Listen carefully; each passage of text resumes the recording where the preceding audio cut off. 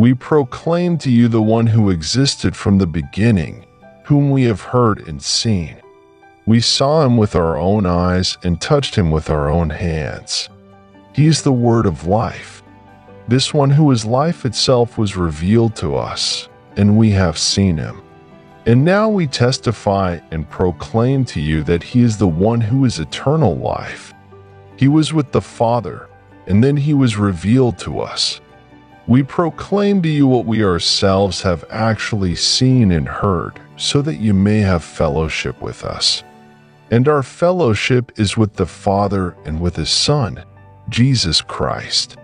We are writing these things so that you may fully share our joy.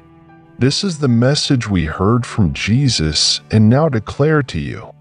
God is light, and there is no darkness in him at all. So we are lying if we say we have fellowship with God, but go on living in spiritual darkness. We are not practicing the truth. But if we are living in the light, as God is in the light, then we have fellowship with each other, and the blood of Jesus, his Son, cleanses us from all sin.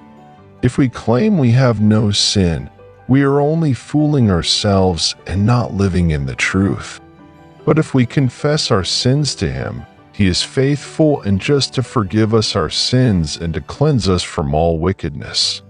If we claim we have not sinned, we are calling God a liar and showing that his word has no place in our hearts.